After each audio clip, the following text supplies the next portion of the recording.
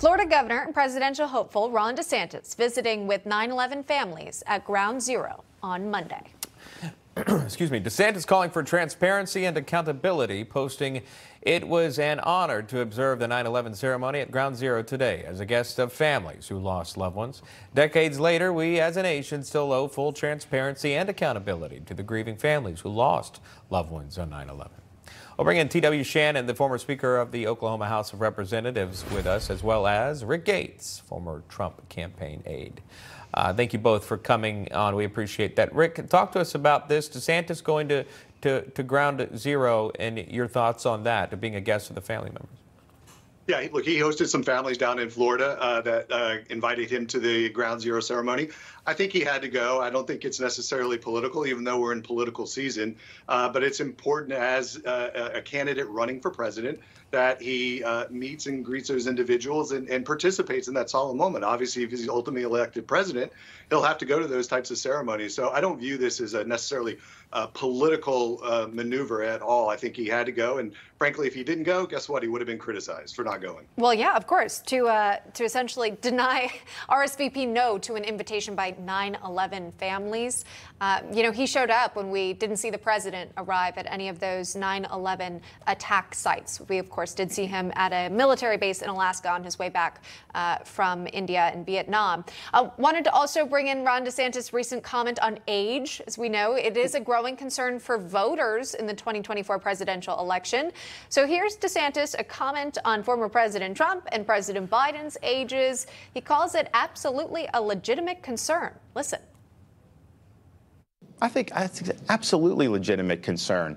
The presidency is not a job for someone that's 80 years old, and there's nothing, wrong with being 80. Obviously, I'm the governor of Florida. I know a lot of people who are elderly. They're great people, but you're talking about a job where you need to give it 100%. We need an energetic president, and I think that if the founders could kind of look at this again, I do think they probably would have put an age limit on some of these offices. I mean, it seems like our leadership class now in Washington, 75, 80 plus years old is where those folks are. And I think Americans, if Biden's the Democrat nominee, I'm the Republican nominee, I think there's going to be a lot of Americans that are going to want to see a generational passing of the torch.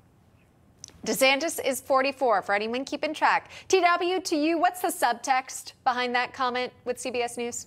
Well, first of all, I'm 45, and 44 is very, very young, in my opinion, still. But I think the governor brings up a good point. A lot of Americans are concerned about this kind of geriatric leadership in Washington, D.C. Whether you're talking about Joe Biden or you're talking about Mitch McConnell or Dianne Feinstein, we see time and time again a leadership group that just frankly doesn't look prepared to lead. It's not just their age.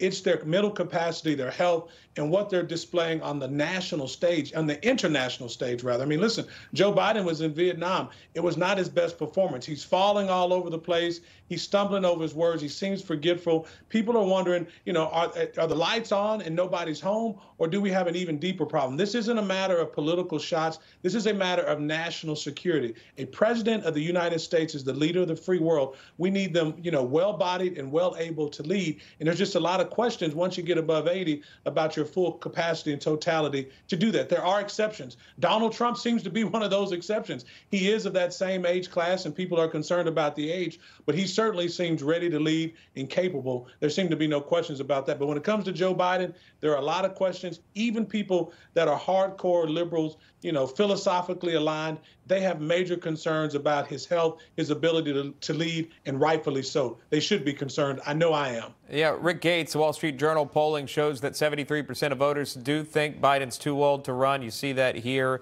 Obviously, it's less for President Trump. And just final thoughts on that, on DeSantis not leaving it just to Biden in terms of age, but obviously putting Trump in that category. Do you see it that way, Rick? Well, sure, because DeSantis doesn't really have much else to talk about. You haven't seen his message resonating with potential voters out there. So I think he is going to attack age. He is young. But look, I'll flip the side.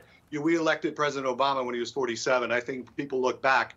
There is an element of advantage of having additional years of experience. That's why we all get to vote, and we get to choose who we think will be the best president, physically, mentally, and all the other criteria that we see. So I think DeSantis is hitting an important point home, but I think he needs to be careful at the same time. All right, TW Shannon, Rick Gates, thank you so much for weighing in on that.